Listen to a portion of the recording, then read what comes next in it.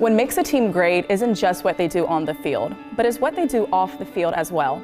And as we know, one of the best parts about being a Vol is how we help, support, and even inspire each other. And in a lot of cases, it's the fans who inspire the athletes. And that is exactly what happens when the team traveled up to Gatlinburg, Tennessee. Check this out. So first off, I want to say congratulations to beating what was the #2 team in the country, Georgia. That must feel pretty good. Oh, thank you. It feels amazing. It's just like, it feels great to see where we came from last year and just to get a big win like that over a great SEC team.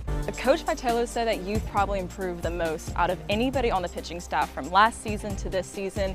What do you think has been the reason for such a drastic improvement? Well, it was really Coach Anderson probably did the most work with me this offseason, just getting in the bullpen, doing a bunch of stuff. You have one of the most unique appearances on the team. The long hair, the mustache. Is there a reason for this, or like what goes into making that look happen? Yeah, so the hair's been a long process. I've been growing that out for about a year now, but the mustache was kind of a joke, and then I threw well with it, and at that point it's kind of a superstition. I couldn't cut it, had to keep it rolling.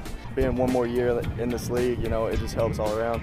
And everyone's super excited about the team's success this year. I'm sure you are as well, especially being from Tennessee. How much has it meant to you to get this program back on track? Oh, it's pretty awesome. You know, as soon as we start having success, we start having more people come out to the stands and stuff. It's pretty cool just to be able to help the program as much as we are. What does the team need to do to pull off that victory? We just got to go in there confident like we usually do. Tennessee is averaging 16 turnovers, and they had 23 in their first meeting with Auburn. If they want to keep this game close, they got to do a better job at handling the ball, especially since Auburn is averaging 13 steals a game. That's 5th in the nation, and that's not all. They have 4 players that are top 6 in the SEC for steals per game, led by Shania McCabe.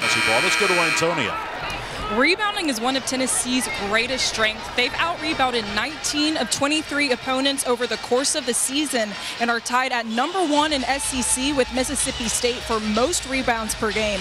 And Sheridan Green is a huge contributor to this. She leads the team in offensive rebounds and is currently ranked 5th in the SEC.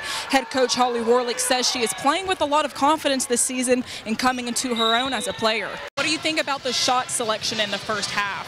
It's been all right. We missed a lot of shots underneath the basket. We got to take our time and what's the key in the second half? We got to rebound because they have 9 offensive rebounds. We got to get in there. We got to box out and rebound. Hey Zay, great performance tonight. What was working well for you? just running the court and like my layups, really just the fast breaks, and then the team, we was just pushing the ball the whole time. Goals kept coming for Tennessee. Riley O'Keefe scored off an assist by Anna Bialczak, putting Tennessee up 3-0. Then Erin Gilroy wanted in on the action too. She was able to beat the keeper and put it in the back of the net.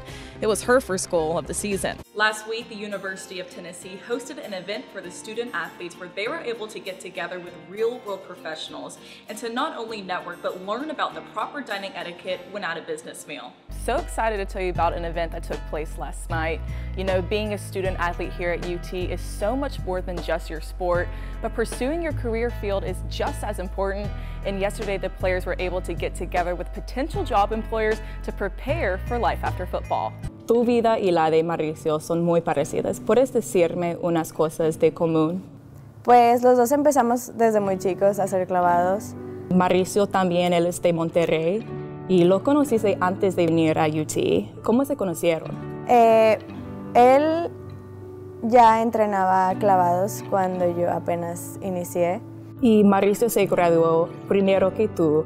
¿Qué te dijo sobre su experiencia aquí? Mauricio fue una influencia desde muy chica, que yo estaba muy chica. Fue una muy buena influencia para mi vida. Who are you wearing? See, what happened was I forgot my glasses. Who has the best costume tonight, besides you? What did you do during the off season to really help your game this year? One thing I really did was I redeveloped my breaking ball. Well, 90 feet, thank you so much for joining me and good luck this weekend. Thanks for having me.